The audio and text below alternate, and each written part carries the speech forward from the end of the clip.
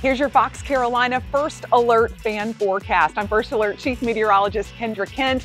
Clemson fans, it's a great night for some football, and heading home, you're looking at temperatures in the upper 60s. So pleasant, might need a light jacket, and there will still be some clouds around. And into tomorrow morning, the sun eventually comes out toward around 10 a.m.